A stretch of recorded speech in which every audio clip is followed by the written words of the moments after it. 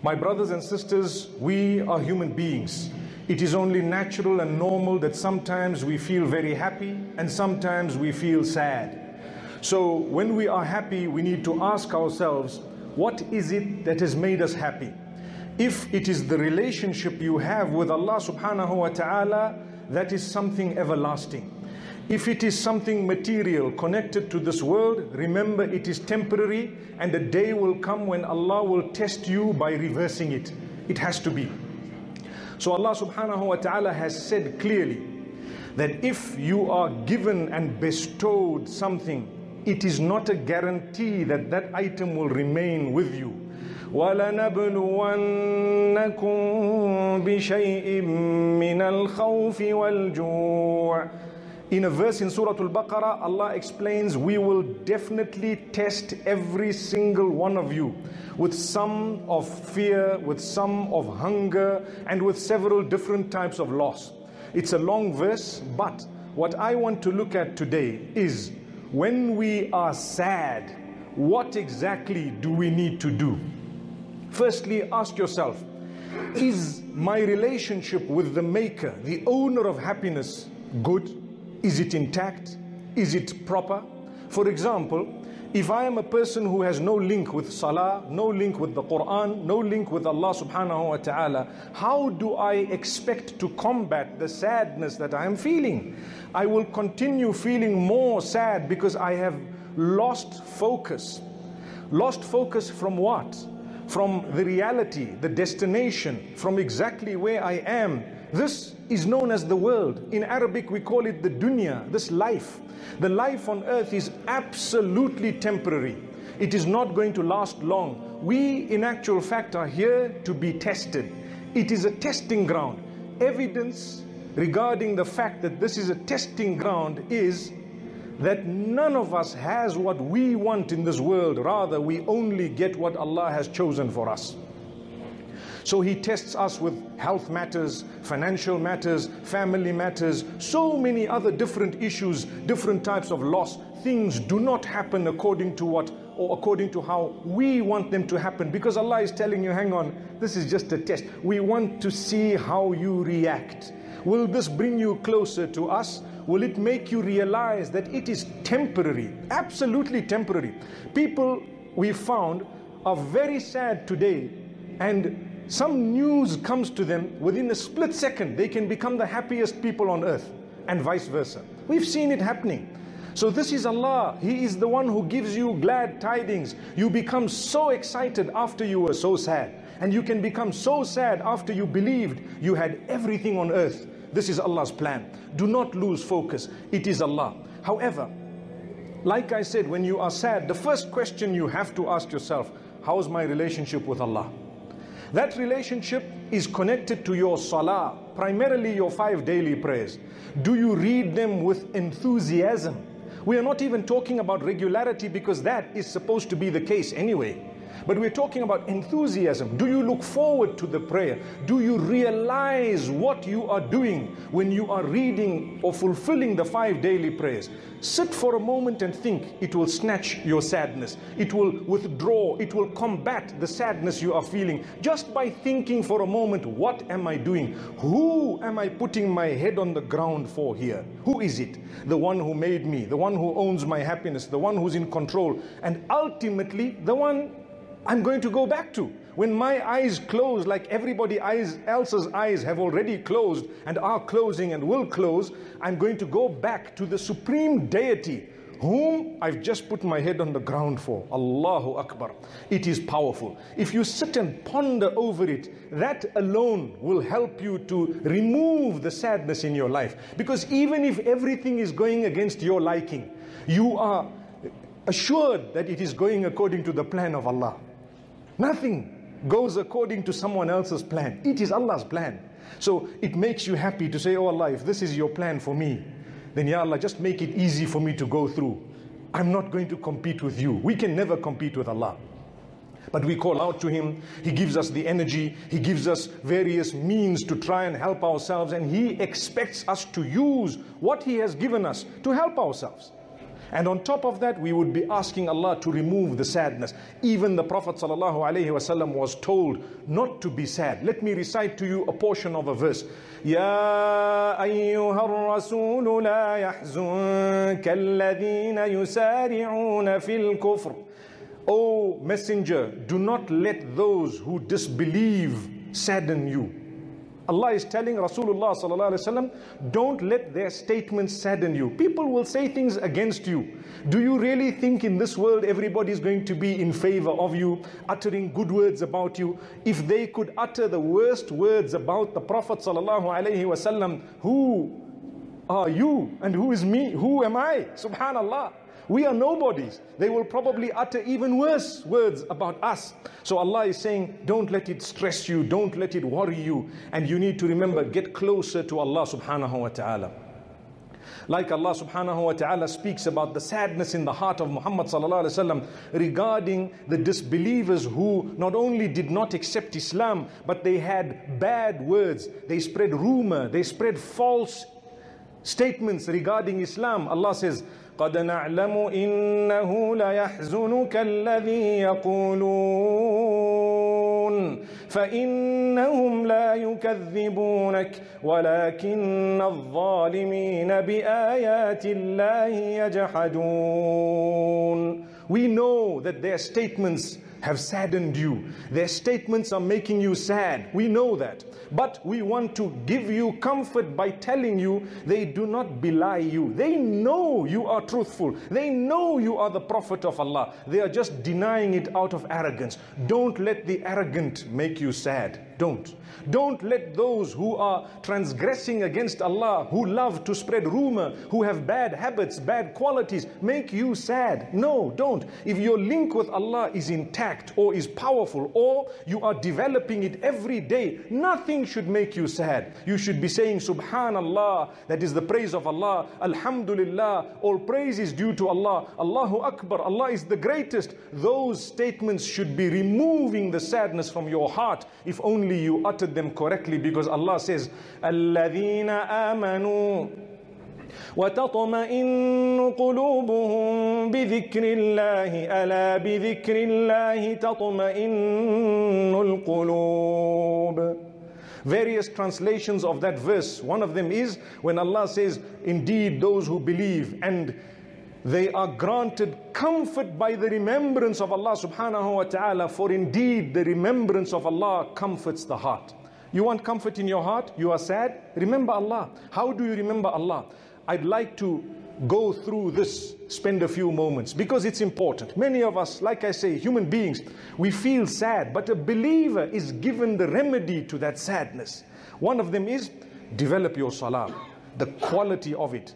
Take your time when you're making wudu. Take your time. Go to Allah subhanahu wa ta'ala by standing facing the Qibla. And when you say Allahu Akbar, you should know what you are saying. I'm saying Allah is the greatest. He who made me is the greatest. He who has chosen this problem to be in my life is actually the greatest. What more do you want? He is my Lord, and you are praising Him, declaring His praise, and you are concentrating in your prayer. You have taken your time. When you complete your prayer, Assalamu alaikum wa rahmatullah, Assalamu alaikum wa rahmatullah, you feel rejuvenated. You feel complete. You feel like you've just had communication with your Rabb, the one in charge, the one in control. What more do you want? Secondly, take your time when it comes to the Quran. That is the word of Allah subhanahu wa ta'ala.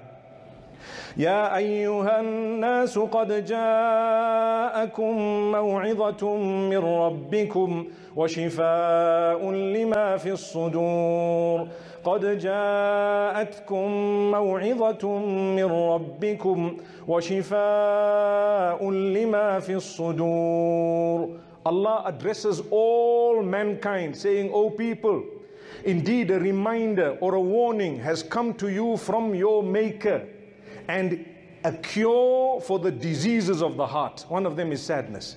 It's a disease. It is what lies in the chest. Sadr actually means the chest. Some would refer to the heart because it is inside the chest. But anything in your chest, when sadness is felt, where is it felt?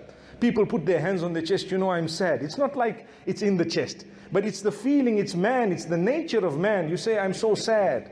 May Allah subhanahu wa ta'ala help us overcome sadness. So you want to overcome it? Remember, the Quran is the remedy. How many of us take our time? Listen carefully. Wallahi, this is a remedy. Take our time to happily, gladly open the Quran, that is the word of Allah, every morning before we leave the home, and read even 5 minutes of your time so happily. And we read the Arabic, we try to perfect it, we try to improve as the days pass, we read melodiously. Did you know that there are two ways of reading the Quran? One is just to read it as though you're reading a book. And the other is to read it, to try and put into it some melody for the sake of Allah. It is a melodious recitation. It is tartil. It is to be intoned in a certain way. So try it. Don't be shy. When you say Alhamdulillahi Rabbil Alameen, Ar-Rahman Ar-Rahim. Yes, these are powerful words of Allah. But try saying Alhamdulillahi Rabbil Alameen, Ar-Rahman Ar-Rahim. See what it does to you. It's different. It's the word of Allah. Do it for the sake of Allah. Wallahi, this is a remedy for your sadness. When you give the Quran, the word of Allah, the importance it is supposed to be having, it combats your sadness without you realizing. You're a happy person. People look at you. You have bigger problems than all of them put together, but you are smiling. You still say Subhanallah, Alhamdulillah. People think you've got no issue. There is nobody on earth who has no issue. Remember that. It's just the way they are managing and coping is different. You think you have a problem. Wallahi, there are people sitting right near you in the same masjid that perhaps have problems 100 times the size of yours, but you won't realize it. They have a link with Allah. They know this world is temporary. That brings me to another point. Once you've developed your link with the Quran, and you try to read, and you try to understand, and you try to put things forth, and you develop a link with Allah, and your dhikr, remembrance of Allah, is in order, your salah is in order, you need to be able to appreciate what Allah has given you that He has not given others. That is one way of combating your sadness. The hadith of the Prophet ﷺ, he says, "Unzuru ila man huwa dunakum." Look at those who have less than you, who are lower than you. You know, I was speaking to a brother. You might laugh at what I'm about to say, but I want to show you what we become sad regarding. Petty things, minor things. Brother says, I'm very sad. Why? Because I don't have hot water at home. People don't have water, let alone hot water. Really?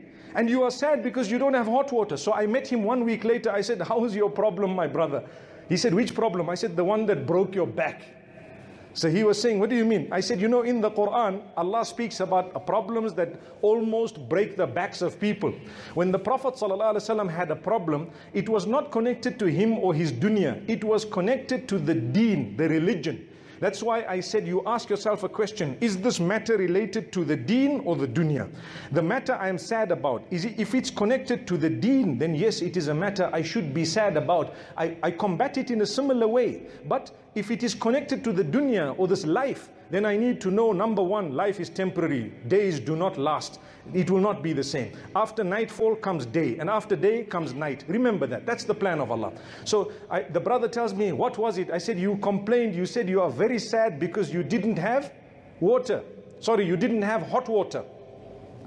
He said, no, I have hot water, but I'm still sad. Why? Because the water is trickling from the shower. It's hot, but it's very little that comes out. It's not much. And I'm thinking, subhanallah, my brother, people don't have water. People have water that is not hot. Now you have water and you have hot water, but you are still sad. It shows you are connected to something material that is very temporary. Remember this.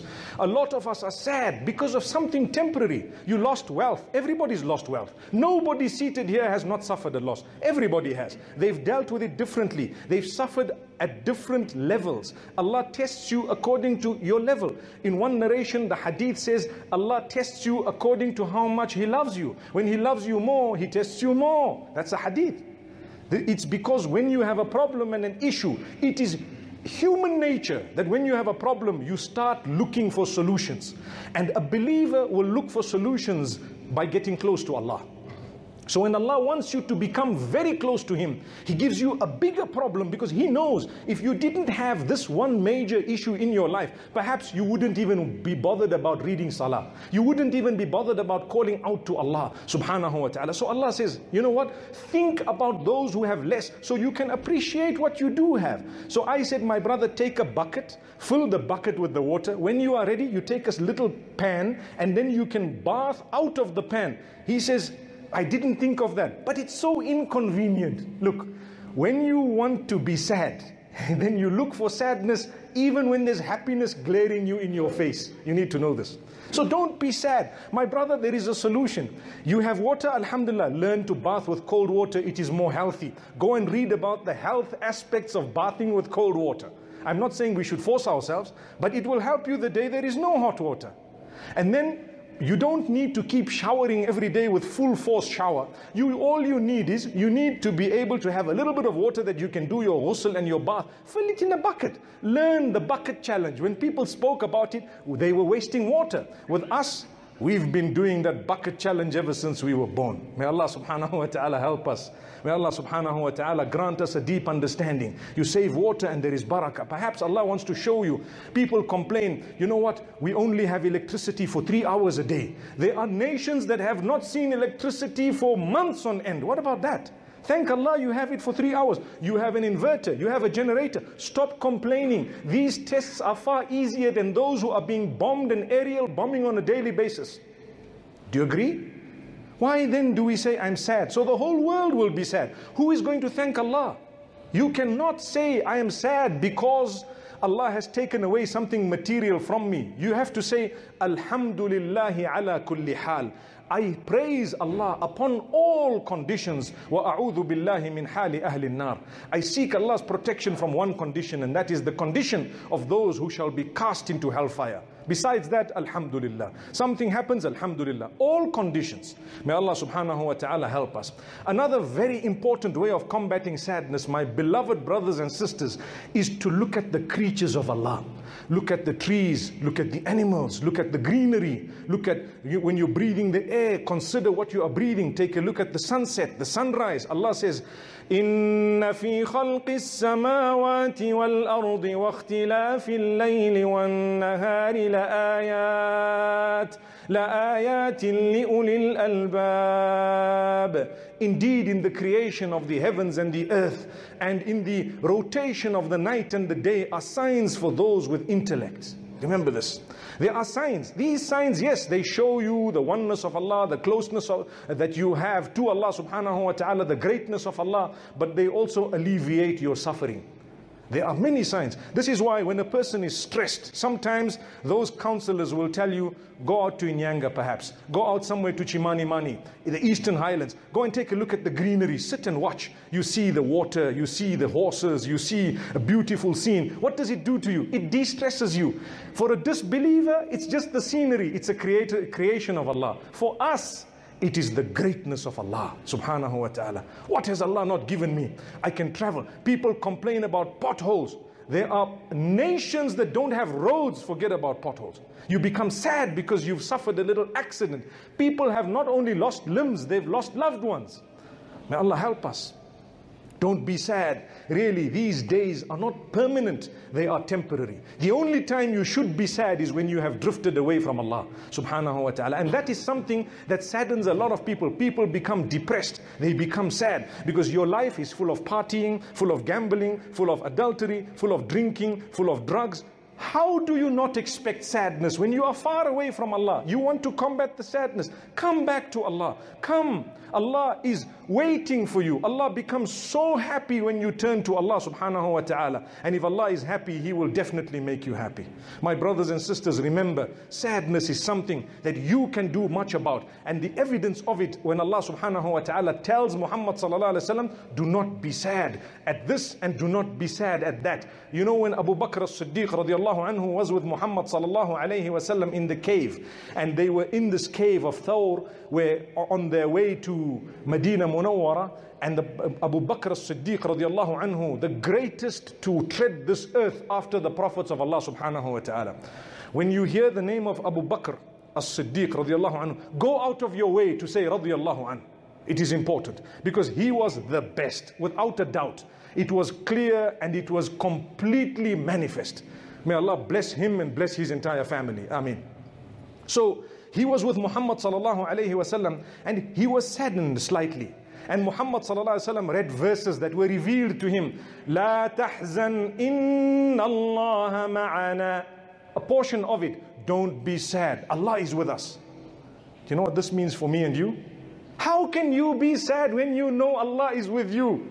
How can you be sad when you know Allah is with you? No matter what they're going to try, it's only by the permission of Allah that they will be able to achieve if Allah wants them to. And it's going to be better for you either way. This is why I want to end with a powerful narration that I'm sure we've heard before, but it always brings about a lot of comfort in our hearts. عَجَبًا لِأَمْرِ الْمُؤْمِنِ فَإِنَّ أَمْرَهُ كُلَّهُ لَهُ خَيْرٌ.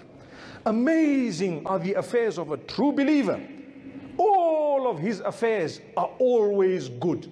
Nothing bad can happen to a true believer. Why? إن أصابته سراء شكر فكان خيرا له وإن أصابته ضراء صبر فكان خيرا له. When goodness happens to a true believer, he is thankful, so it's better for him, it's good for him. How do you thank Allah? When you have happy days, my brothers and sisters, and this is one way of combating sadness that may be in your path. When you have happy days, get close to Allah. Don't wait for the sad days to quickly turn to Allah. Although that is okay, but it's not good enough. The hadith says, تَعَرَّفْ إِلَى اللَّهِ فِي الرَّخَاءِ يَعْرِفْكَ فِي الشِّدَّةِ. Get close to Allah in days of ease. And you find in days of difficulty, Allah will be very close to you. You won't even feel. You will carry on. So the hadith says, when sadness overtakes a believer, or should I say not sadness, when something bad, you know, darra means something harmful, hurtful, something that is perhaps not to your liking, overtakes a believer, he is patient. He bears sabr. He knows the reward with Allah. And so therefore it is better for him. This is why his affairs are amazing. Goodness happens, he is thankful. Bad happens, he is patient. But he's never upset with Allah. He's never angry. He's always smiling. He's always remembering Allah. Subhanallah, alhamdulillah. These are the words, these are the actions that will alleviate the sadness that we feel sometimes as human beings, because a true believer is always taught the method of earning closeness to Allah subhanahu wa ta'ala, by which all your sadness will be taken away. May Allah subhanahu wa ta'ala grant us happiness in this dunya as well as in the next. The ultimate sadness will be when a person is cast into hellfire. And the ultimate happiness will be when a person receives his book on the day of judgment in his right hand, and he is told, for you is paradise. Then you need to know, that's it, I'm the happiest man on earth. May Allah subhanahu wa ta'ala bestow upon us the best of this world and the next.